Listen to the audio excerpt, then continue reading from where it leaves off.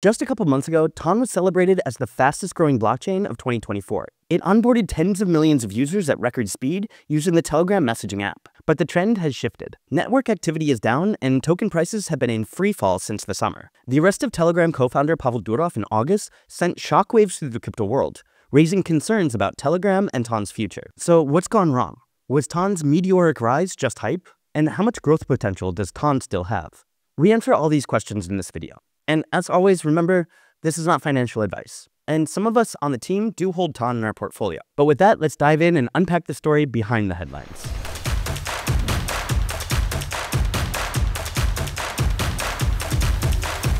First, some background.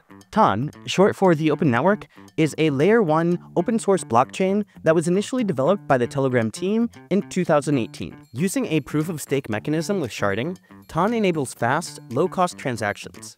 Initially raising $1.7 billion in an ICO, the project faced a setback when the US SEC accused Telegram of selling unregistered securities. Following a legal dispute, Telegram stepped away from TON in 2020, leaving development to the community, led by the TON Foundation, a Swiss nonprofit. Fast forward to 2024 and TON is exploding. Monthly active addresses on TON shot up from 100,000 in September 2023 to 10 million a year later.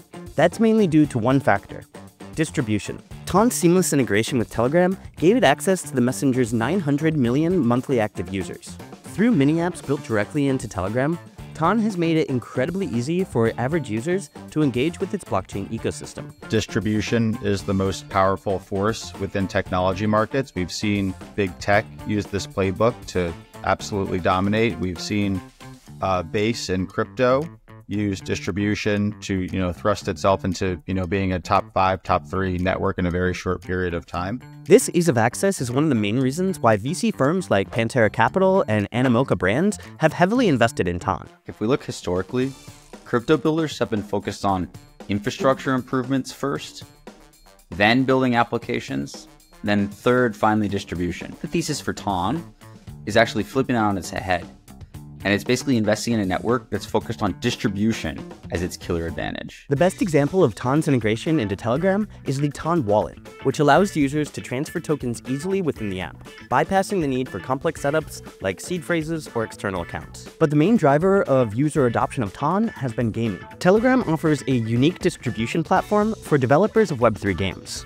Tap-to-earn games like TONCOIN and Hamster Combat have drawn in tens of millions of players, enticing them with the promise of free crypto through airdrops. And by the way, if you want to learn more about how these games work, be sure to watch our dedicated video. We'll put a link in the description. We were unable to find the kind of distribution outlets until basically Telegram came along and with TON blockchain opened up their ecosystem and said, you know what, you can avail to our network, to our users, and grow basically the gaming ecosystem and other areas of Web3. Mini apps played the biggest role in the growth of a TON ecosystem and the number of active wallets involved in the ecosystem these days. Our strategy was to acquire as more audiences we can get, utilizing the opportunity of Telegram as a social network with its viral and organic mechanics to acquire audience and to spread the word. Now, if all of this sounds too good to be true, you're right.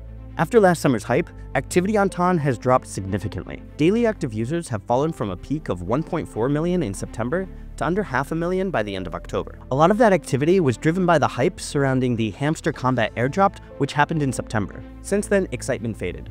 The game's active users were down over 50% in the last month. The total value locked, or TVL, on TON has also dropped to about half of its peak value, suggesting that much of the network's activity was unsustainable. This user is not medium to long term. He's gonna play until it's making money. When it's not profitable anymore, if there's another offering giving away more money, he's gonna change for that. So he's not holding TON tokens. It also turned out that a lot of TON's activity wasn't really genuine. Bots were infiltrating the network's metrics in order to extract value. The downtrend also affected TON's native token. Prices have plummeted since last summer, in contrast to the rallies we're seeing in other major cryptos. To make things worse, Telegram founder Pavel Durov was arrested in France, facing serious charges related to allegedly facilitating illegal activities on the platform, from drug trafficking to child exploitation. But Durov's arrest isn't likely the main reason behind TON's recent price slide. The real reason seems to be using airdrops as an onboarding model. After receiving free TON-based tokens, a large portion of users just cash out as soon as they can. As a result, Hamster Combat and TONCOIN have lost most of their initial value. If you give stuff for free,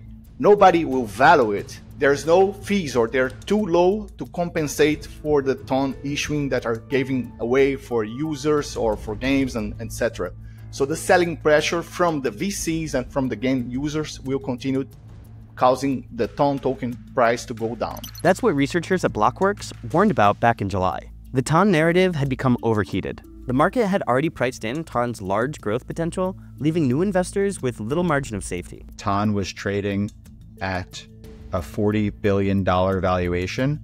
That was greater than Datadog. It was greater than the NASDAQ. It was greater than Coinbase at that time. And that just seemed to me, incorrect. In order to ensure long-term success, TON will need developers building quality apps on the network. And here's where TON faces another hurdle. It uses a programming language called Func, which isn't compatible with the Ethereum virtual machine, which is the standard for blockchain programming.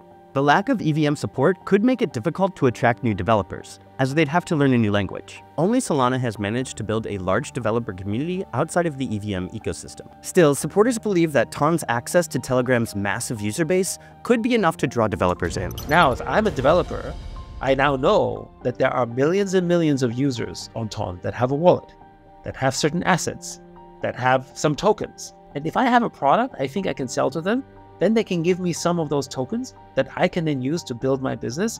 That's actually the kind of spending power that TON is building. Yes, Telegram's monthly user base is impressive, but it could be misleading without looking at the daily active users. Researchers at Blockworks note that Telegram's daily to monthly user ratio is relatively low compared to other major messengers and social networks. For a messaging app where messaging is so integral to daily life, we hope that it would be a little bit higher. You've had 2 decades of network effects compounding within messaging apps globally in the technology space. Like WhatsApp has a lot of mindshare. WeChat has tremendous mindshare. It's very, very hard to compete with those applications. But don't despair, TON fans out there. Despite the challenges we've mentioned, TON is still relatively young compared to competitors like Ethereum or Solana. While Telegram's distribution might be a little overestimated, it's still the only large social network that integrates seamlessly with Web3, and that remains its most powerful advantage. Yes, the growth we saw this year was significantly inflated, but activity on the network now is still far higher than it was just 1 year ago. That's why people are joining the ecosystem, because they hope to make money from it. But then there's a bunch of people that stay behind because they believe in this more, right? And they think that there's something greater, and you build from there. The Town Foundation has a bold vision. By 2028, they aim to enable 500 million users to own their digital identity, data, and assets, all within a Web3 ecosystem built right into the Telegram Messenger. Their success will hinge on attracting a strong community of developers. These developers will have to make new applications and new use cases to build on the audience gained from this year's Tap to Earn games. And now they have a wallet, and now they have a thing. They've already been educated on what crypto is. What are the applications we can build for them from their wallet? Maybe using some of the hamster combat coins, or maybe not. It looks like payments, looks like advertising, maybe it looks like social commerce. Let's say Hamster Combat does not succeed in making a better game. It does not succeed in creating, a game that will attract the users to stay in Hamster Combat. Fine. However, because the people have a wallet in TON, it is not only up to Hamster Combat to keep the users. It's up to anyone else in TON. It's not up to one company to succeed. It's up to hundreds or thousands of them. Well, that's all for today's video. But what do you think? Are you bullish or bearish on TON's future? Let us know in the comments below. And if you found this video helpful, be sure to like and subscribe for more deep dives in the crypto space. Thanks for watching, and we'll see you in the next one.